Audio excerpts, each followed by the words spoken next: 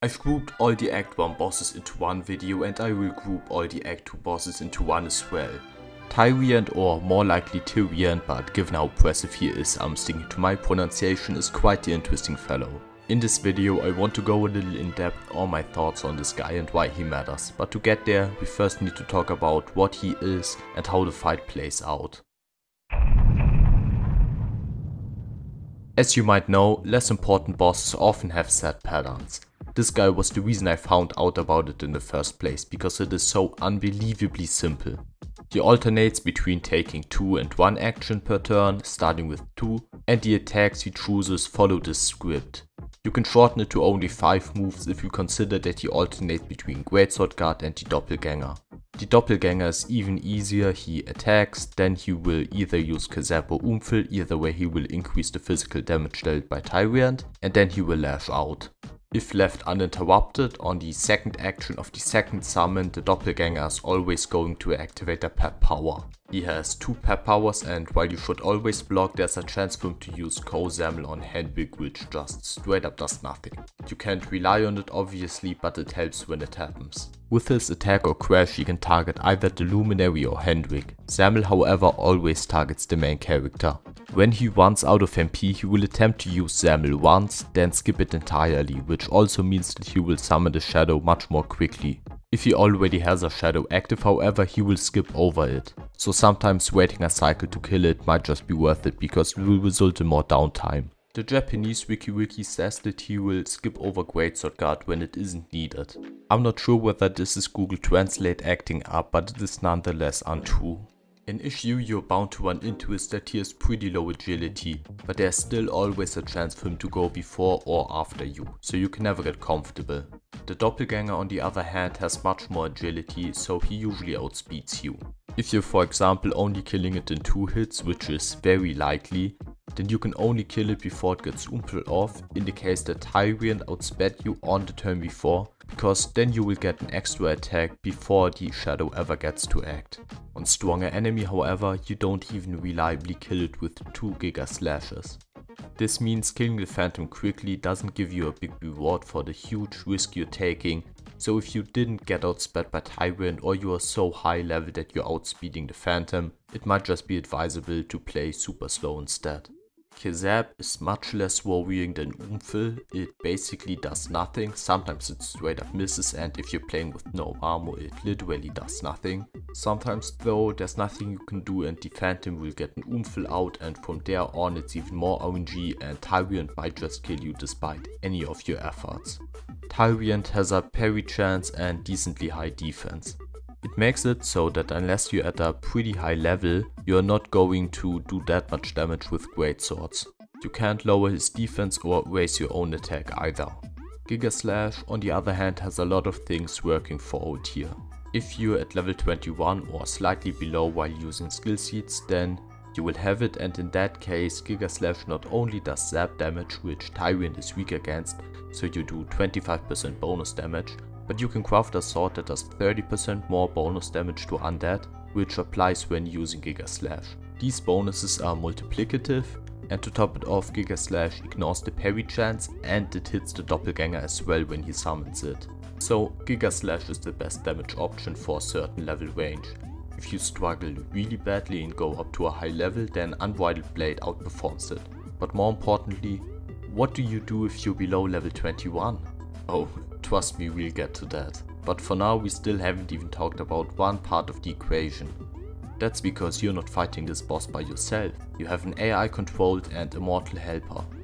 Hendrik's forbearance is just huge RNG. Kabaf is good if you're playing with armor, without it does nothing. Attacks on the Phantom can help if you can 2-shot them without, but you mostly pray for forbearance. He also uses mid heal when your HP is around half. He will also use MP healing items when your MP is low, so those things are mostly predictable. I say mostly because he sometimes does weird stuff when he uses multiple support abilities in a row. So sometimes he won't heal after casting Kabaf on the turn before and just attack, or he'll prioritize Kabaf or using magic water. As long as you keep that in mind, you can manipulate heals from Hendrik if you equip or unequip items that increase max HP or MP, since he looks at your percent left. On the same note, since you can entirely predict what Tyriant is going to do, it is possible to, for example, equip things that make you take more damage than you would usually take in order to force a heal from Hendrik. It is, however, random whether or not he outspeeds Tyriant, so his heals can happen right after you get hit or before. He usually ends up never healing because you die before he gets his action, but that's besides the point. Whether or not you're playing on harder enemies, he does very little damage if he does decide to attack, and you want to minimize those actions as much as possible. He also does much less damage on harder enemies, but it's not good either way.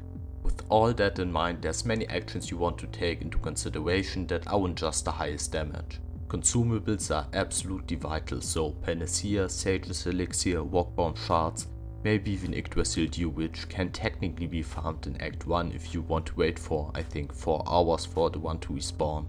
Those not being real time but in-game hours, which is a very questionable design decision in my opinion. Sadly, a lot of the Luminary specific abilities don't work here. For example, I can't recommend any of the parry chance moves. You're the only one doing good damage here, and slow playing overall makes this less reliable for my testing. And Zamel can't even be parried.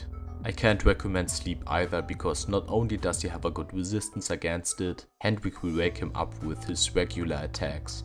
This is the one fight where the defend command is at its peak though.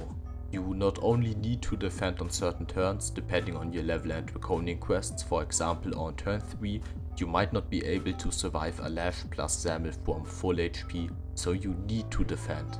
There's also no variance in whether or not he targets you with the Zamel or Lash.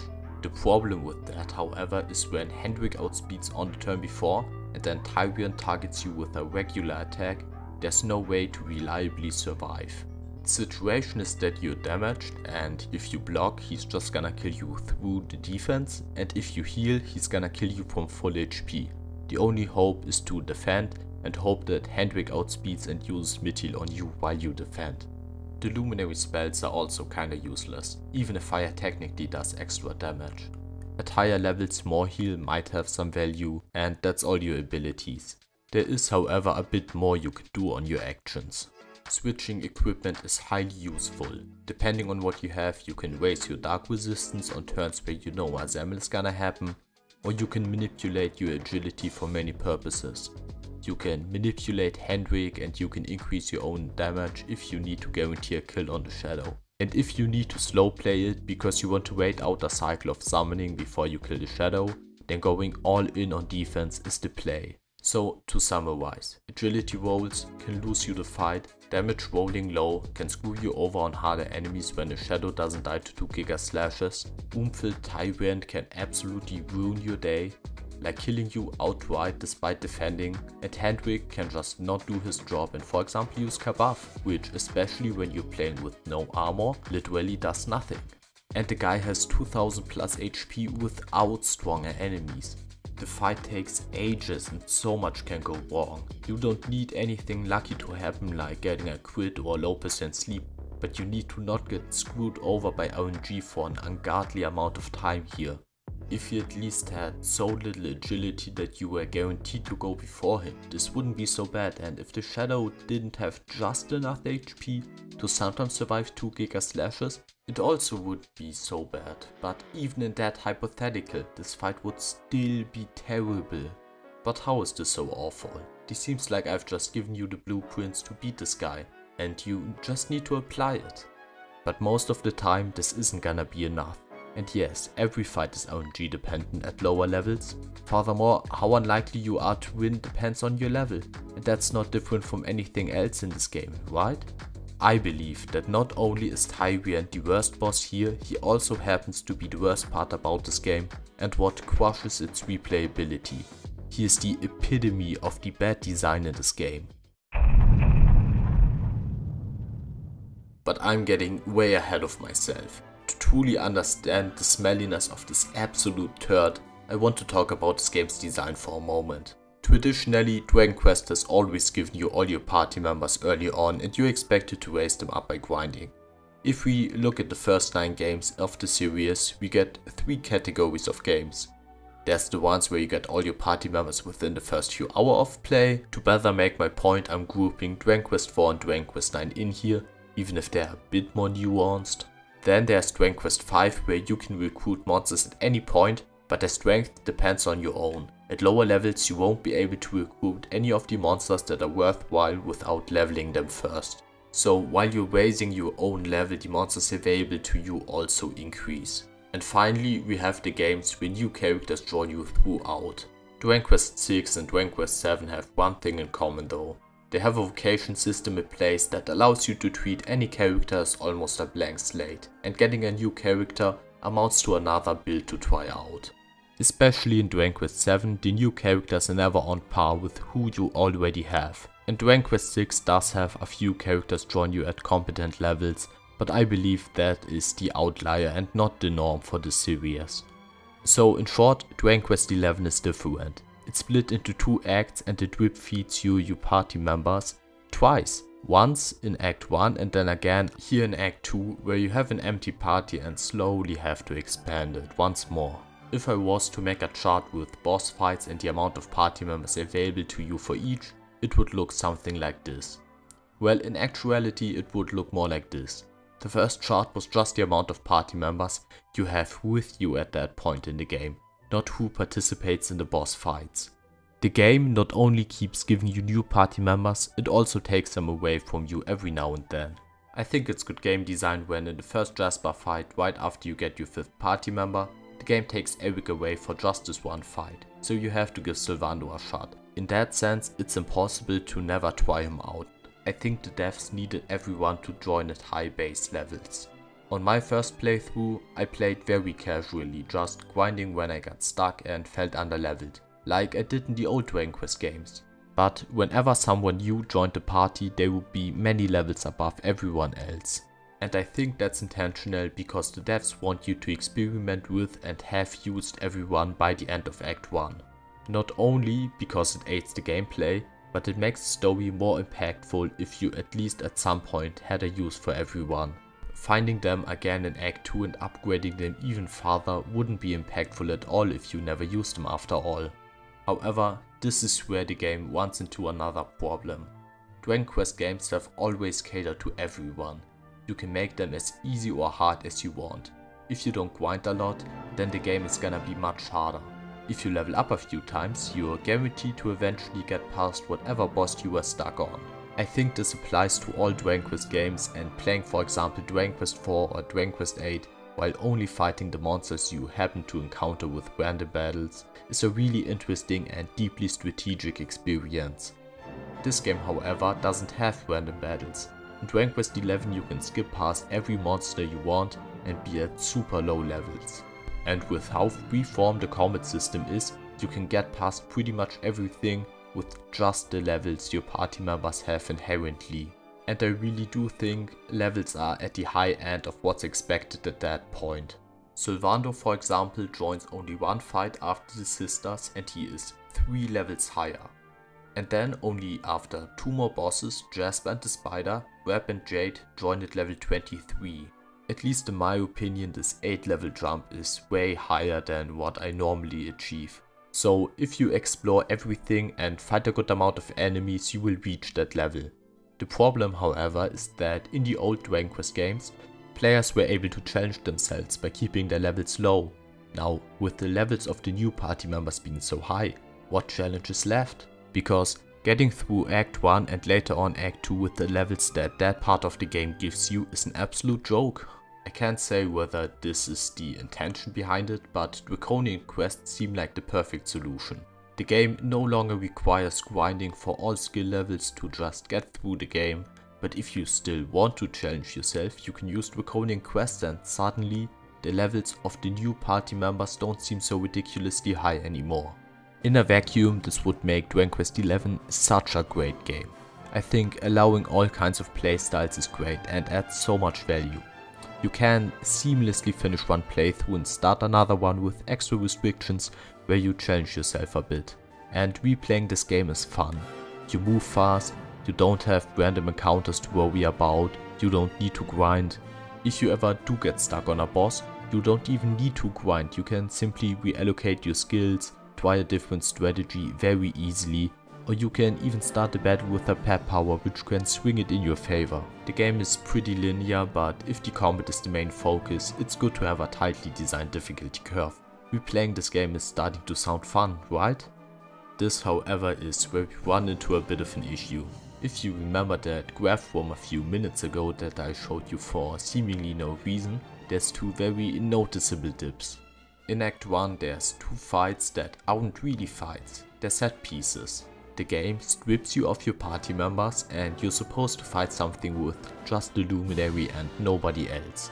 There is still a lot you can do, but it's easy to see how stripping you down to only one party member inherently dumps down the game by a lot.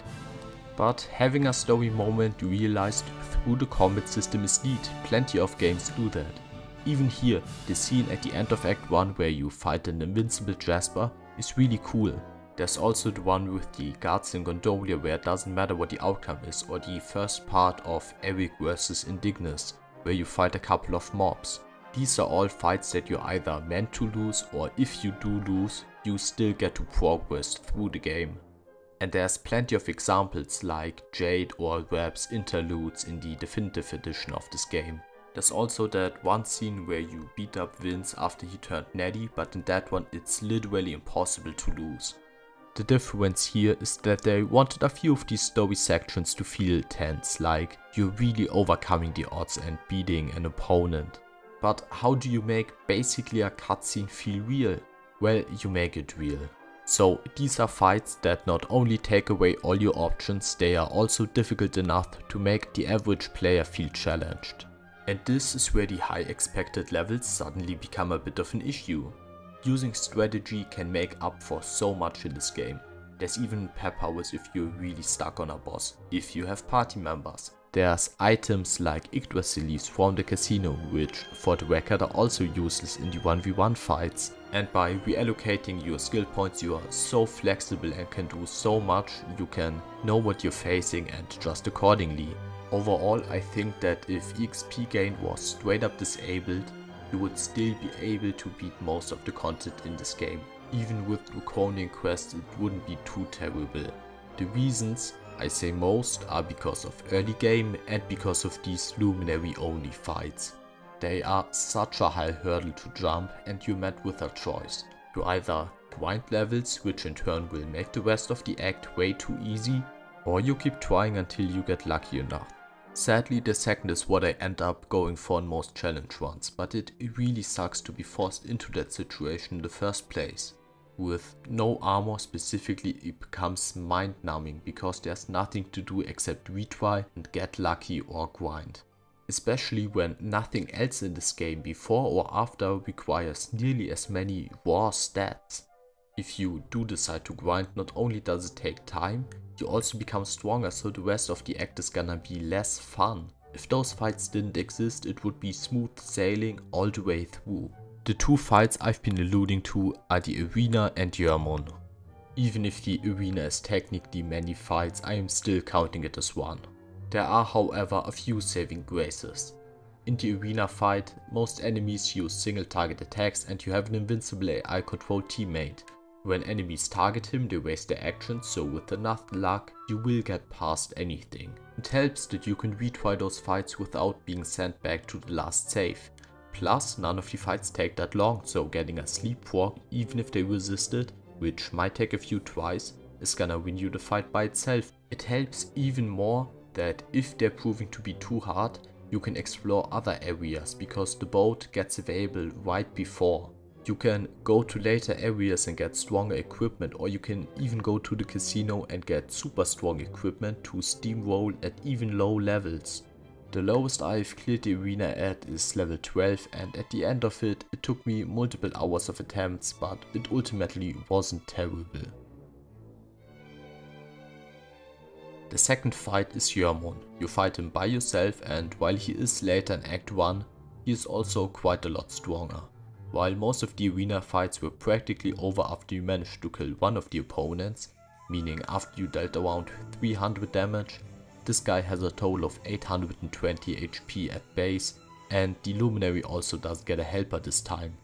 The upside is that he can be easily put to sleep and waste a third of his actions buffing, plus his high HP doesn't take as long as it seems either, given how he reduces his own defense. All his attacks can be parried, so there's plenty of things you can make use of to gain the advantage. It might require some RNG, but thankfully retrying him doesn't take too long and it's a short fight. With good luck you can beat him at super low levels. Overall, these fights worsen the game, but they don't necessarily require grinding. They are, however, absurd difficulty spikes, need a needless amount of retrying, and all that because the game expects you to be at a much higher level than anything before or after. This is especially counterintuitive to Draconian quests, which are seemingly there to encourage players to challenge themselves. But now, if you're trying to play with them and not what I assume can't be their purpose, just grind so much that the game has the same difficulty except you spent an extra amount of time grinding. Now if you play with them, you are punished by having to slog through attempt after attempt against these guys until you get lucky. On a side note, the Draconian quest that makes enemies harder doesn't have a fixed bonus to everything. Each enemy gets its individual stat increase, and thankfully the solo fights weren't buffed terribly much. They're annoying, but ultimately you can do enough things to counteract that annoyance. So where was I going with this? The difference between these fights and Tyriant is that the encounters we talked about are bearable. After Yermon you fight one more boss in the same questline as him, one filler battle, and then immediately you have to face Tyriant. He has over 2000 HP, higher defense, all while having a passive chance to parry most of your attacks, and he summons adds that take your attention away. He also acts more often and does more damage than Yermon, so you'll need to heal more. Your AI partner does like 40 damage, it takes so long. It takes really long, and dying means having to redo all of it. By itself, this is already such a drag, but then he's also the biggest difficulty spike. Not just in this game, but I believe in the entire Dragon Quest series by a long shot. None of these solo fights are enjoyable, but at least the Headless Honcho, for example, only takes 2 lucky turns. Not having any control over a sequence of events that kills you for full HP is never gonna feel good, but having that happen 5 or 10 minutes into a fight straight up sucks. Remember when I said we'd later talk about what to do when you're below level 21 and can't get Giga Slash? Well, it would just suck to be you. There's really nothing you can do except grind. It's technically possible. I did beat this guy once at level 16, but that was an awful experience. I took more attempts on him in that one playthrough than I've taken on all other bosses in this game on all my playthroughs combined. I had never spent nearly as much time on a boss in a video game before. I do not recommend even attempting this guy before you have Giga Slash, and after you get it, he suddenly becomes really easy. That's another case of shitty design in my opinion. But then there's this fight with Draconian quests, which is even more awful. Your level just needs to be even higher. When a shadow lives 2 Giga Slashes, that already sucks. No armor in this fight took my soul. But come on. Nobody cares about challenging Dragon Quest games. The series is the video game equivalent to comfort food. They aren't intended to be made difficult, and it's not something new or bad that a boss requires you to grind. To that argument I just made up, I have to say, I am that nobody. There have been challenge runs and especially low level playthroughs of these games since very early days.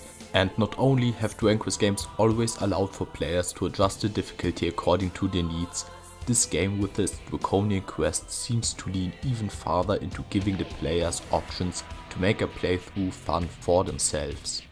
I hope we're all on the same page that restricting someone for no good reason sucks, but this guy is a meaningless roadblock and a middle finger to anyone playing the game in a quote-unquote unintended way. Although I find it hard to even call trying to not grind an excessive amount when you don't need to, and maybe selecting some of the difficulty options unintended. Dragon Quest isn't about challenge, but I think the question what Dragon Quest is about not only doesn't have one answer, but these answers are highly individual, and I think that's a big part of the appeal. The difference is that in the other games grinding was a norm, and and I truly do believe that setting a level benchmark for only one fight, only to have every other boss beatable at lower levels, even the ones that come after, when this isn't expected or wanted in this game, is bad design. Tyriant isn't a product of lacking consideration for a certain type of player. This mess is going out of its way to ruin your day for playing the game in plenty of the many ways it can and wants to be played. So let me tell you about my experience with this boss for a moment. So in my very first casual playthrough of this game, I got stuck on this guy. I just went through the game at my own pace, had no issue with anything, and when I reached him I died a few times. I didn't really die on anything else, so it sucked, but after a few attempts I got past him. Overall though, it was a bad time. On my very first attempt I legit thought it was a scripted death, like the guards in Gondolia. And looking back on it, the rest of the playthrough went smooth, so my levels were definitely not too low, and looking back at it, my strats and equipment were fine. There was nothing added from having that difficulty spike there. I later played this game with all draconian quests and no armor as one of my first challenge runs. This was probably the most formative experience I've had with this game. Not only did I learn about boss patterns here, but I also found out how badly balanced the reduced EXP from weaker enemies is. I grinded on the vicious metal slimes that could appear alongside the crab enemies all the way until I hit level 49, but it still took me a bunch of attempts afterwards. Needless to say, everything before and after that point was an absolute cakewalk, but I spent more time here farming metal slimes than I spent in either Act 1 or the rest of Act 2. Overall an awful time. The game takes away your luminary skill tree, so the only attacking option in that playthrough were items and spells learned by level, as well as the barehanded sword dance. You would need to just equip any sword at all for Giga Slash, but I didn't because those were the rules, and if I did the playthrough again, I would definitely cheat to get past him. Then later I did the aforementioned low level playthrough. That one was the worst experience I've had with video games to this day. And finally I later went on to do a modded playthrough where the player characters all have only 1 point of HP, and I ended up grinding an absurd amount of strength seeds for this guy. He made me change my rules for the playthrough, and nothing else in the playthrough required the seeds except for the Eric interlude, but that's another kind of worms. You've seen the background footage and it's easy to imagine how much could have gone wrong in all of those clips. And all of that has at some point gone wrong and lost me that attempt. Behind those videos are thousands of retries. If I was to do one of those playthroughs again, I would in every case cheat to get past the Skeletor knockoff, and it would vastly improve my experience.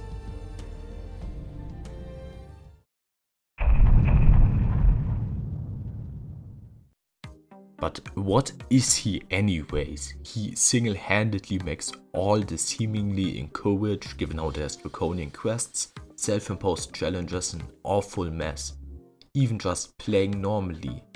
But he is nothing, he's literally not a character, he's not a real boss either. The cutscene where you first met him is also the last one where you see him, and he is only present for the last 5% of it. The story is that something evil is in the old castle, you reluctantly team up with Hendrik, find out some stuff about Hendrik's past with Jasper, go into the throne room, meet Jasper, he has this whole monologue, and then he dashes off and leaves you. Except this guy spawns in, says 2 meaningless sentences about darkness I guess, and how he's gonna fight you now, and then he dies and is never mentioned again. Nobody even says his name. I don't know how to pronounce it because of it. Seriously, this guy is a reskin of a Dragon Quest 10 boss. The guy is named after a color given how he's the guy that guards the purple orb. Really clever, but that same orb was found in an unguarded chest in Act 1 by the way. Wish I was able to go back to those days. The guy doesn't even have a page on the .org wiki, and on the fandom wiki it just says that he looks and sounds like Skeletor. He is so irrelevant, it's shocking. He could have been cut entirely and the game would be so much more playable. Do me a favor, whenever it is you're watching this video, look up Tyriant Dragon Quest 11 or something and look at the top 10 or so results. There is no story discussion, no praise, nothing. It's just casual players getting stuck on him and looking for some advice. But guess what? There is no strategy that helps you here. Your numbers are simply too low. I can give you tips on every other boss, but this guy is simply too badly designed. If your stats are low, you're not gonna make it.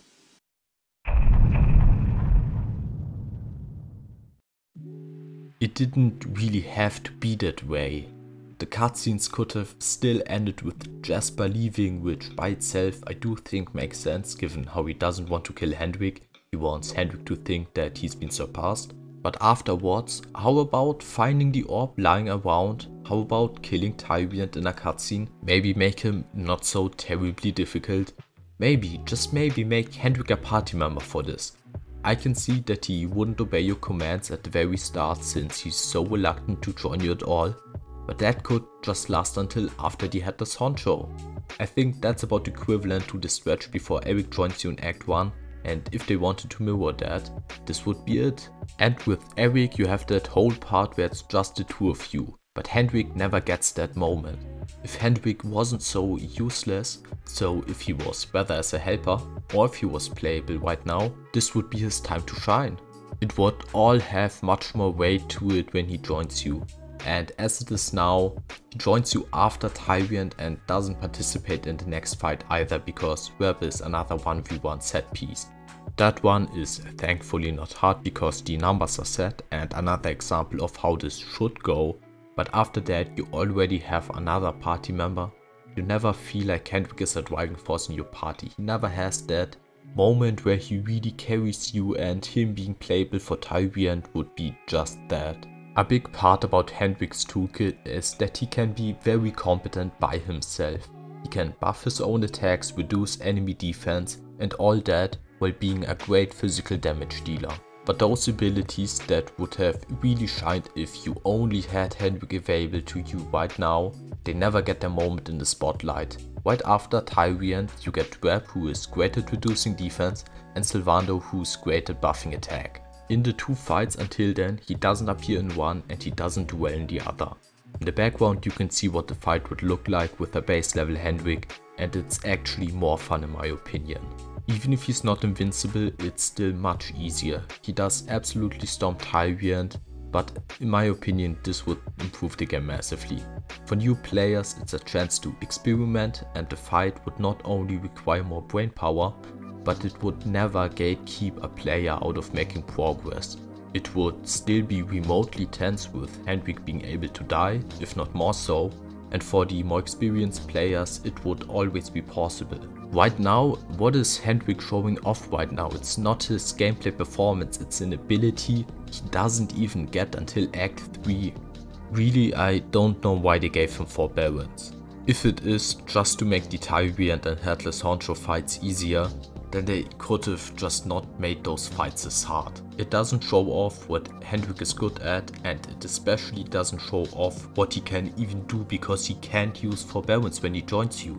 But at the end of the day, this is just one of an infinite amount of ways to make this fight bearable.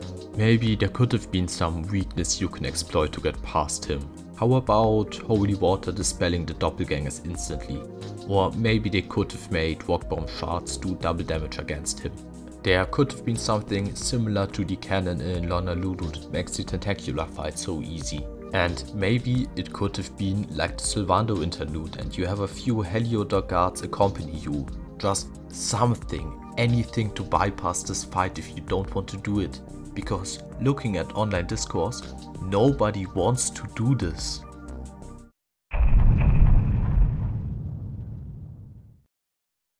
You don't get pet powers with just one party member, and you don't get lineup switching, and the way you take actions doesn't matter.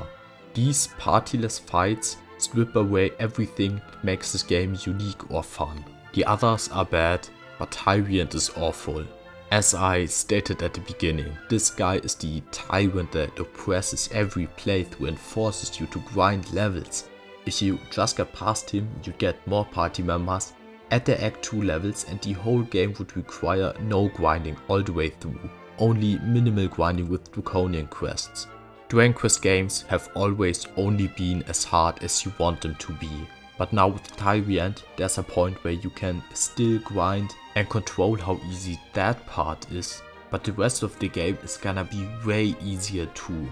There is no longer a smooth difficulty curve that the players make for themselves by leveling as much as they see fit. There are a few sections where you are checked on your war stats and you either grind, only for the next section to become insultingly easy again, or you stop playing. In a vacuum, stat requirements or difficulty spikes would be okay, but the requirements are never so high again. If you watch mine or anyone else's videos where it discusses the game's deep and intricate gameplay, this smelly little turd is always gonna loom over all the discussion. Because this game would be so well suited for challenge runs. It would be so suited for more casual but still strategic lower level playthroughs, like all the games that came before, if and only if it wasn't for this guy. As it is now, the game is much worse with this guy existing, and he doesn't add anything of value, neither in terms of gameplay nor in terms of story. I really don't like him.